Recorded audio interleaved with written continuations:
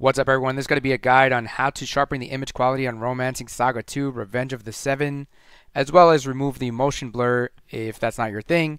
Let's go ahead and take a look at the way the game looks out of the box. This is the demo version, but this fix is going to work with the full version as well. It's kind of a universal fix for Unreal Engine 4 games, so you can apply this to other games as well. Usually there are a lot more tweaks you can apply to this on top of it, or you can tweak the settings that I'm gonna have applied here. But you know, that's it's endless. So this is a good baseline for people. As you can see, there is some aggressive TAA going on in the game by default. The motion blur is pretty bad. Hopefully this translates into 60 FPS video, but it's pretty bad. And then the only option you have in the settings is to disable anti-aliasing altogether. No motion blur setting, so let's disable that. And as you can see now, the image is aliased, so especially around the character models, and it just looks rough. So let's go ahead and apply the fix. What you want to do is you want to navigate to the game's install directory. I've already done so. Once you're in the game's install directory, you want to go to Game, Global Config, Saved Config, Windows No Editor, and I'll put that in the description. I'm going to put all this stuff in the description so you can just copy and paste stuff.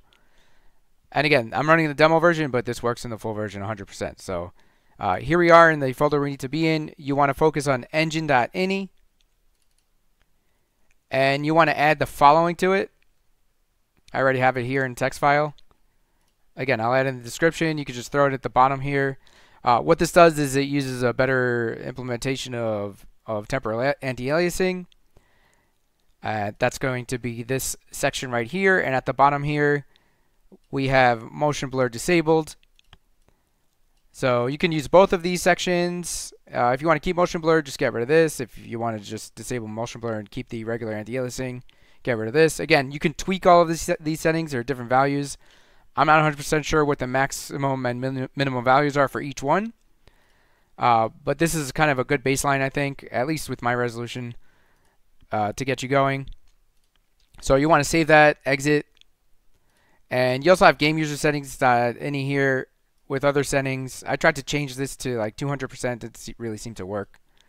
And these, I believe the max value is 3, so I just left them. But again, there are a ton of Unreal Engine tweaks that you can do. It's just, you know, the video would pretty much be endless if we were to get into that. So let's boot up the game again. You don't have to touch the game settings. You don't have to enable or disable anti-aliasing. As a matter of fact, that may...